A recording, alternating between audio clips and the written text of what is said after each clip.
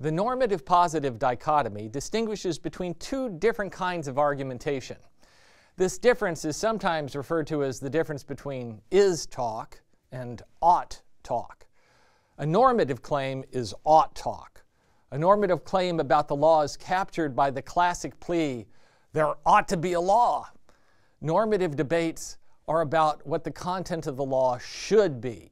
In contrast, positive analysis of law seeks to identify what the law is. Positive claims are hence capable of being correct or incorrect.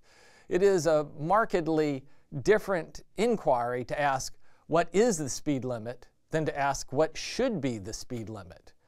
As beginning law students, you will be naturally caught up in learning the details of what the law is, but you should make sure to ask as well what the content of legal rules should be. Oliver Wendell Holmes, Jr., in his book, The Common Law, said, "The life of the law has not been logic, it has been experience.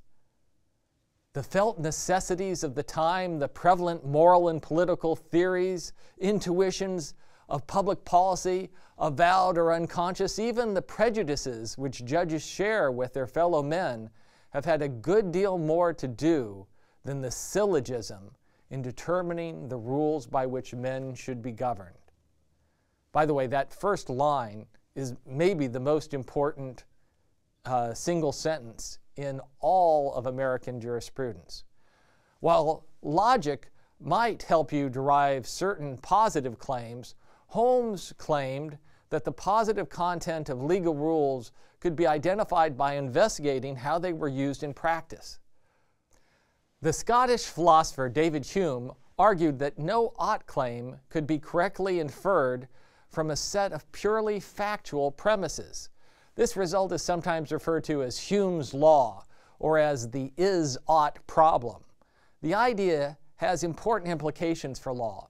Hume's law means that the fact of a mass shooting by itself can never be sufficient to conclude that we should pass new gun control laws.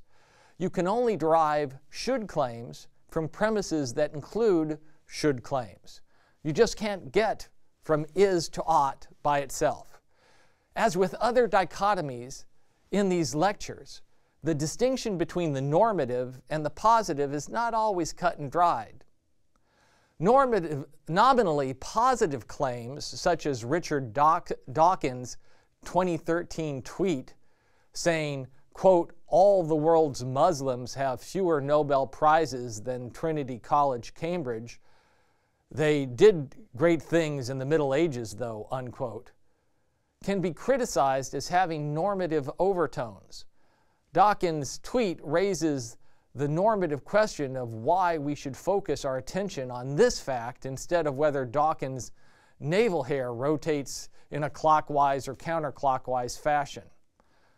One way that I have papered over the normative motivations of my own analysis in writing articles is by converting normative characterizations of what law should be into nominally positive claims about what people with certain normative predispositions would favor.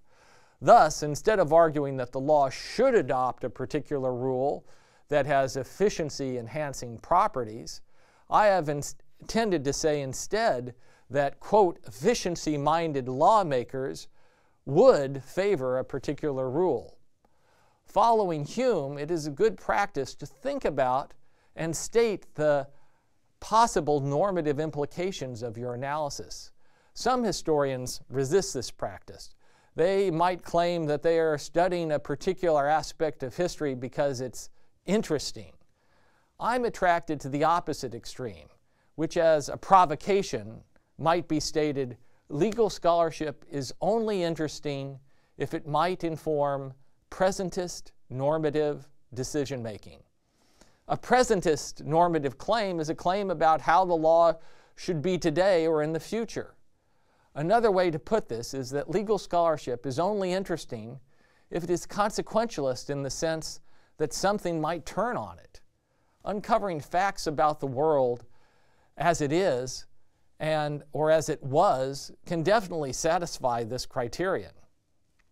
But not all facts or histories satisfy this criterion.